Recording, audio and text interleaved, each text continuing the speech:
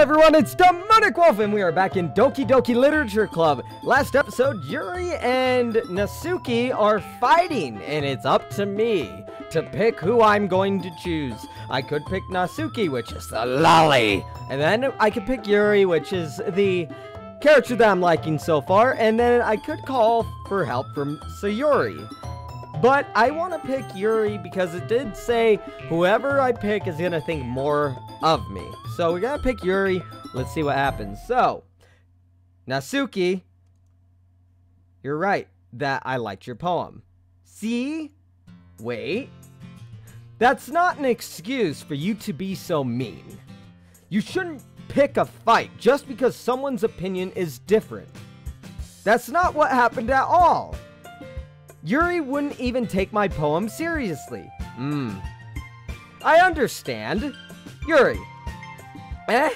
You're a seriously talented writer. It's no secret that I was impressed. Well, But here's the thing. No matter how simple or refined someone's writing style is, they're still putting feelings into it, and it becomes something really personal. That's why Natsuki felt threatened when you said her poem was cute. I see. I didn't notice that I'm sorry. But Natsuki, you took it way too far. Yuri means well, and if you just told her how you felt, then this wouldn't have happened in the first place. Are you kidding? That's exactly what I did. It was her that... Natsuki, I think that's enough. You both said some things that you didn't mean. Yuri apologized. Don't you think you should too? Natsuki clenches her fists. In the end, nobody has taken her side. She's trapped, at this point being defiant only because she can't handle the pressure. I end up even feeling bad for her. Sometimes when I'm hurt, it helps to take a walk and clear my head. So Yuri, she doesn't need to... You know what? I'm going to do that. It'll spare me from having to look at your faces right now. Without warning, Natsuki snatches her own poem from the desk and storms out. On her way out, she crumples up the poem with her hands and throws it into the trash. Natsuki, she really didn't need to do that. I look across the room. Yuri had her chin buried in her hands while she stares down at her desk. I gingerly approach her and sit in the adjacent chair. Everything all right? I'm so embarrassed. I can't believe I acted like that. You probably hate me now. No, Yuri. How could anyone not have gotten frustrated after being treated like that? You handled it as well as anyone could. I don't think any less of you. Well, alright, I believe you. Thanks, Demonic. You're too kind. Oh, not a problem. I'm thankful to have you part of the club now. It's nothing, really. One more thing. That one thing that Natsuki said about, you know, I would never do anything so shameful. So... What thing did Natsuki say? Well, never mind that. I'm going to make some tea. Good idea. Make enough for more than one person, okay? Yeah. Okay, everyone. It's just about time for us to leave. How did you all feel about sharing poems? It was a lot of fun. Well, I'd say it was worth it. It was alright. Well, mostly. Demonic, how about you? Yeah, I'd say the same. It was a neat thing to talk about with everyone. Awesome! In that case, we'll do the same thing tomorrow. And maybe you'll learn something from your friends too. So your poems will turn out even better. I think to myself, I did learn a little more about the kinds of poems that everyone likes. With any luck, that means I can at least do a better job impressing those I want to impress. I nod to myself with newfound determination. Demonic, ready to walk home? Sure, Let's go. Sayuri beams at me. It truly has been a while since Yuri and I have spent this much time together. I can't really say I'm not enjoying it either. Are we sure about that? Are we being true to ourselves? Sayuri, about what happened earlier. What do you mean? You know, between Yuri and Natsuki. Does that kind of thing happen often? No. That's really the first time I've seen them fight like that. I promise they're both wonderful people. You don't hate them, do you? No, I don't hate them. I just wanted your opinion, that's all. I can see why they'd make good friends with you. Whew. You know, Demonic, it's nice that I get to spend time with you in the club. But I think seeing you get along with everyone is what makes me the happiest. And I think everyone really likes you, too. That's... Every day is going to be so much fun! I guess. It looks like Sayuri still hasn't caught onto the kind of situation I'm in. Sure, being friends with everyone is nice, but does it really need to stop there? We'll just have to see what the future holds, Sayuri. I pat Sayuri on the shoulder. I said that more to myself than to her, but it's easy to use Sayuri as an internal monologue sometimes. Okay, yeah, let's do this. Oh, okay, so I have to do another thing. Ooh, alright. So let's pick Eternity. Let's choose a tone. Oh yeah, here we go. Okay, so let's choose Graveyard.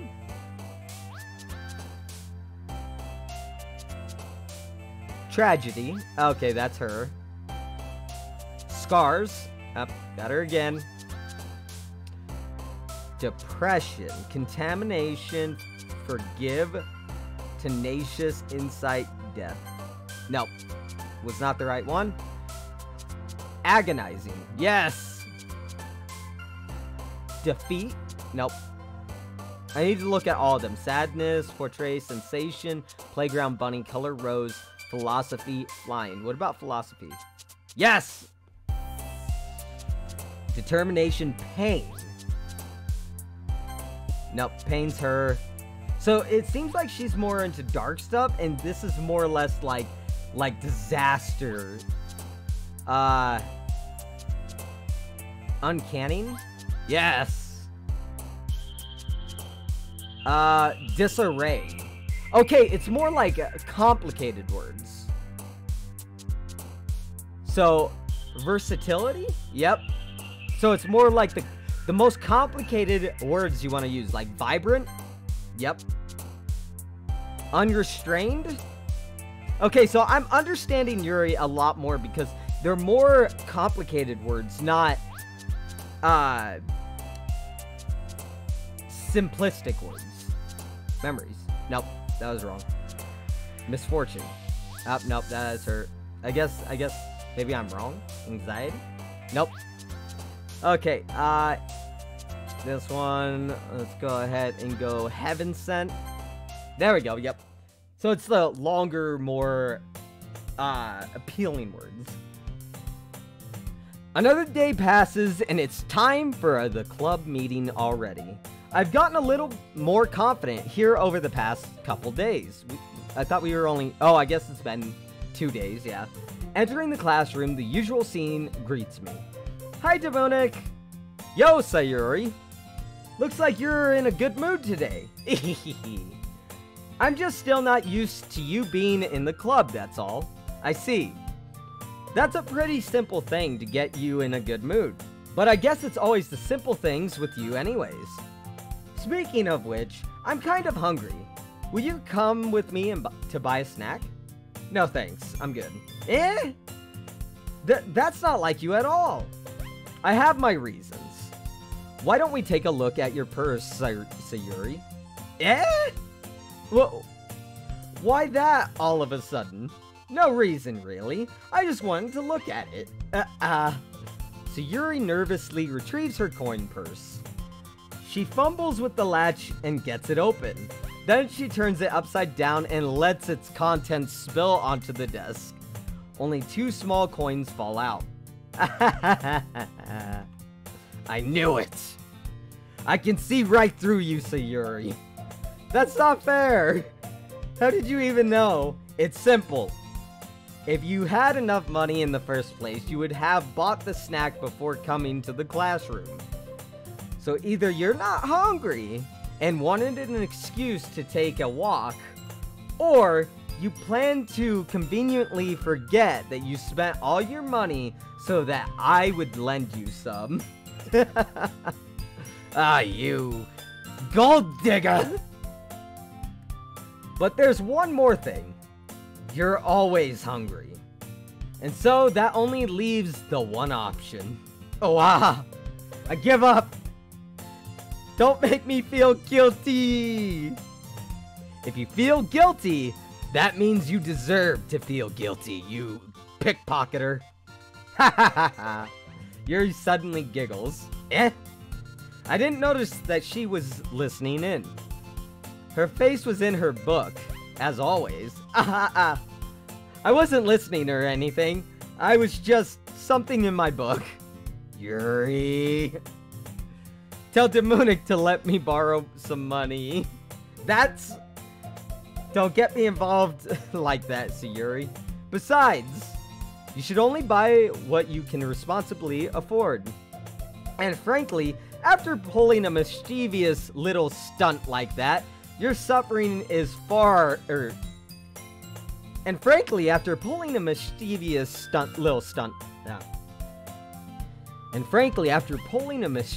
little stunt like that, your suffering is fair enough retribution. Did I just... I didn't mean that. I got too absorbed into my book. I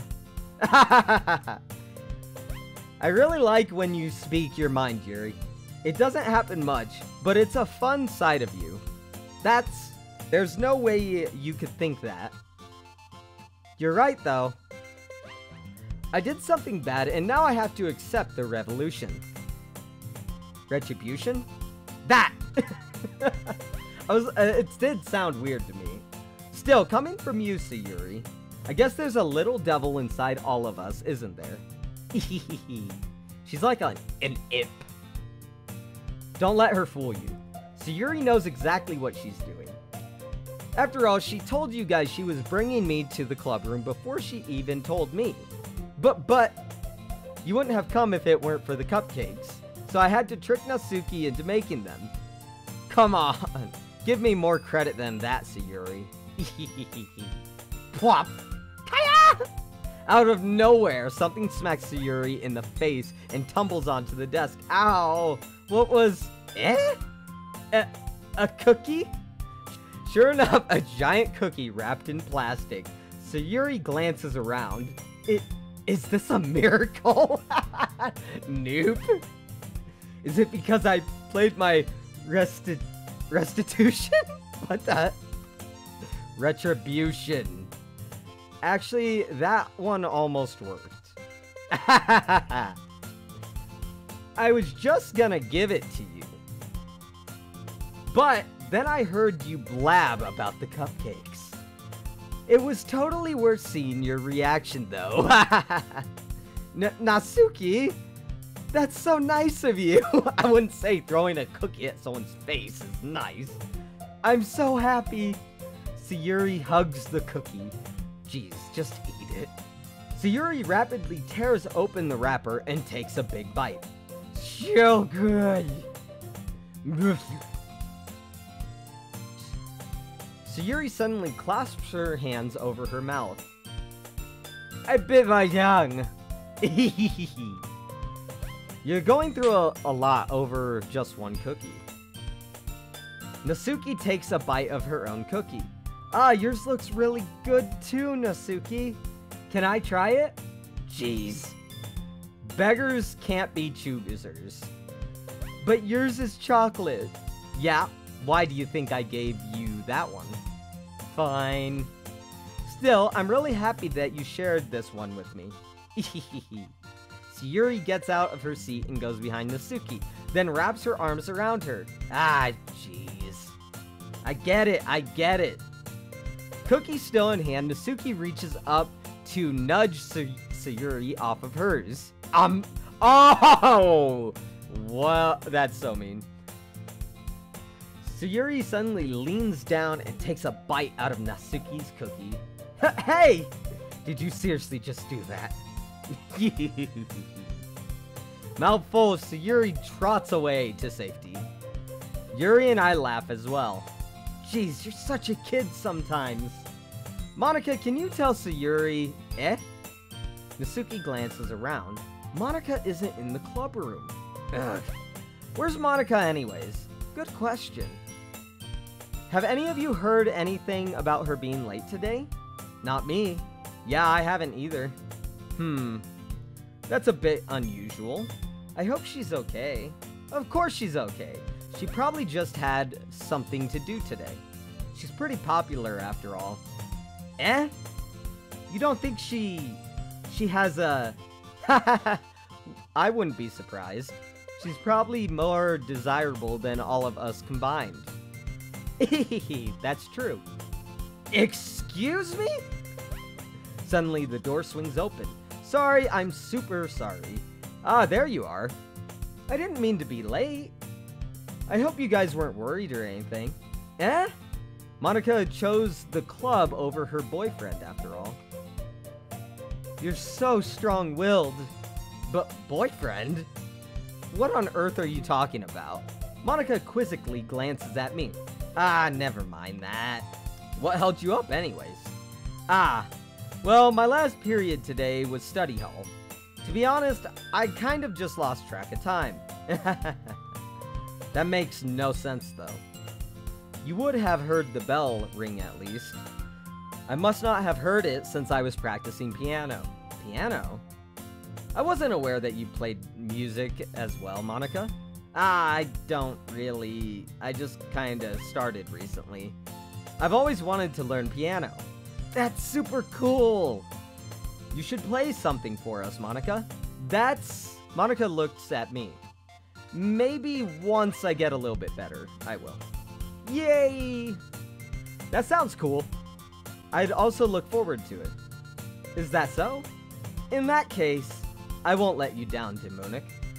Monika smiles sweetly. Ah, I didn't mean any pressure or anything like that. Don't worry.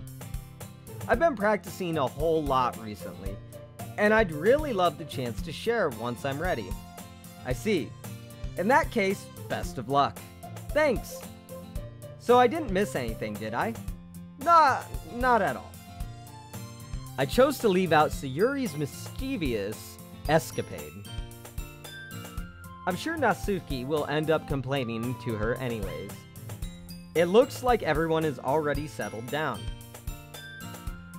Sayuri somehow already finished her entire cookie. Yuri is back to her book and Natsuki disappeared into the closet. Why the closet? Hey, Yuri. Eh? Ah, I suddenly noticed that Yuri is reading a different book from the one we've been reading together. Sorry, I didn't mean to interrupt. Ah, no. I was kind of just waiting for you.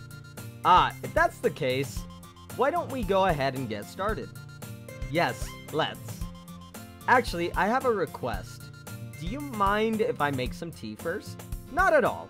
Thanks very much. There's one thing that if there's one thing that can make my reading time here any better, it's a nice cup of tea. Not to mention, for yourself as well. Yuri stands up and makes her way to the closet. I follow and watch as she retrieves a small water pitcher from the shelf. The kind with a filter inside. Can you hold this for a second? Sure. Yuri hands me the water pitcher and also fetches an electric kettle. I'm going to plug this in at the teacher's desk, and then we'll go get some water. She walks past me and sets the kettle down on the teacher's desk. I simply watch her movements. To my surprise, the way she moves really contrasts to her speaking mannerisms. Especially because of her long legs. Yuri appears elegant and methodical. Okay, may I have the water pitcher? Thanks, I'll be right back. Ah, I might as well walk with you. Yeah, why not? Shall we go then? Yeah. Where are you two off to? Eh? Yuri was going to make some tea, so I suddenly realized how weird it sounds to explain this to Monika. We're just filling the water pitcher. Ah, okay. Sorry, I was just a bit curious. You sound... Huh? Okay. That's kind of a one-person job, isn't it? That's... Monika, please mind your own business for once. Or do you want to tell me there's something wrong with helping involve Demoonik in club activities? My mouth gapes. I suppose there's nothing wrong with that. Then let's go, Demoonik. Yuri quickly exits the room, and I follow. Wow, there's some hostility going on. Some straight-up hostility. Once in the hallway, she suddenly puts her forehead against the wall. I spoke without thinking. How could I say something like that? Yuri. Something about the way she said that. It made me feel so irritated. What's wrong with me? No, Yuri. I think you did the right thing. I wasn't expecting it, but it's also not right for Monika to judge people like that. Demoonik, how come even when I do something bad, you're being nice to me? Because nothing you do is as bad as you make it seem in your head. Nobody's perfect. We have emotions, and we can't hide them away. But you always amplify things in your head. Your mind turns a light rain shower into a hurricane. No. Wouldn't you hate me for something as terrible as that? Why would I hate you? I can't hate someone for having emotions. What kind of friend would do that? Friend, you say? Yuri lifts her head. DemoonicWolf, I really like being friends with you. Thanks, Yuri. I like being friends with you too. I feel kind of awkward saying something like that. But I'm doing my best to help Yuri feel better. Anyways... yeah. Shall we go? Yeah. Yuri and I walk to the nearest water fountain. Once we fill up the water pitcher, we return to the classroom.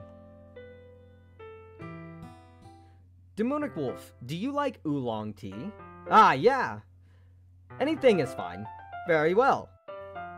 Yuri sets the temperature on the kettle to 200 degrees. Now it's time to get the teapot. You really do this properly, don't you? Of course. I shouldn't do any less when making tea for others, even if I'm not an expert on tea or anything. Hoo-hoo. In that case, you'll only be even more impressed. Perhaps I will. Yuri fetches the teapot and begins measuring the tea leaves. To my surprise, she even starts humming a little to herself. You must be in a good mood now. Is that so?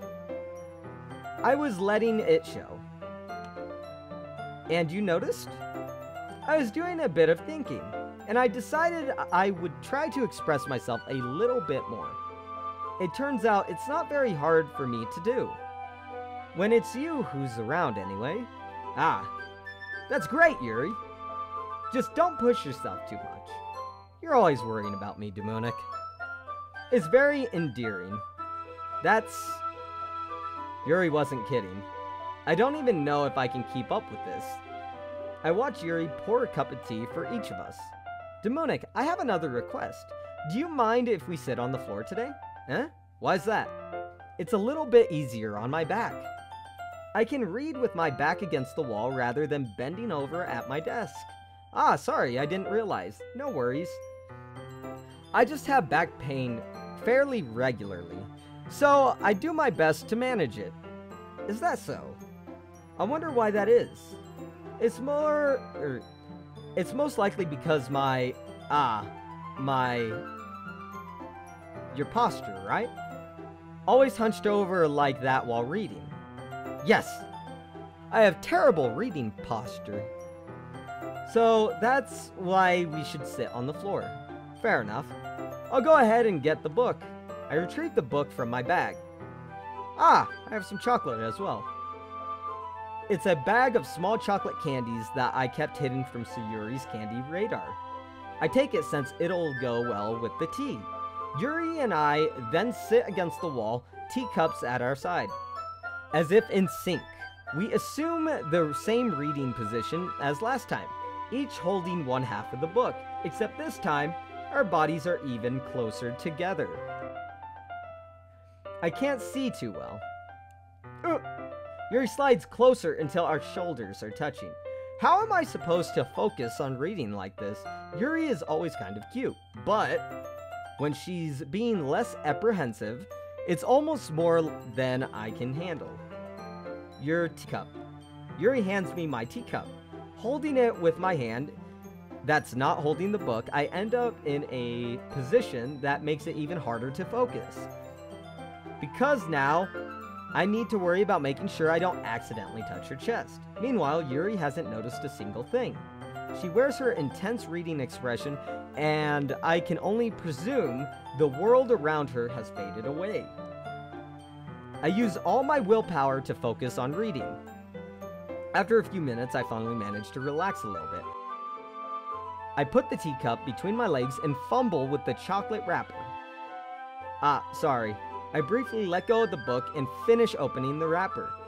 You can have as much as you want. That's okay. I won't take any. Eh? Are you sure? Well, if I touch it, then it might get smudges on the pages. You're right. I didn't even think about that. My bad. No need to apologize. I'll hold the book, okay? Are you sure? Of course. Yuri opens the book with both hands. Alright everyone, so we reached a good spot to stop it. We got to a new image, and this is where I'm going to pick it up next time. But we're going to talk a little bit about what happened. So we jumped back in. We understood a little bit more what's going on with the club room. It's the third day we're inside the club room. And we did a whole little event with letters and stuff like that. So that's really good that we did that because it progresses the story. And we leaned it toward Yuri once again. But we did see some interesting events happen, such as, you know, Yuri getting hit in the face with a cookie, which was pretty cool. And Monika stepped in and kind of judged both characters, including my character, saying that going to get water is a one-person job. Because I think she may be a little jealous of what Yuri has. It seems that way because when she entered the classroom when she was late, said she played piano, she looked at our character. So, there might be a little jealousy going on right now. So, with that everyone, I'm gonna go ahead and end the video here. So, thank you all for watching the video. If you did enjoy the video, go ahead and let me know by hitting that like button. And if you want to become part of the pack if you're new here, hit that sub button and notification bell to know when a new video goes up. Also, do not be afraid to leave me a comment down below, because all comments are well appreciated. And with that, everyone, I will see you all in the next video that I make, because I'm DemoonicWolf, and I am out!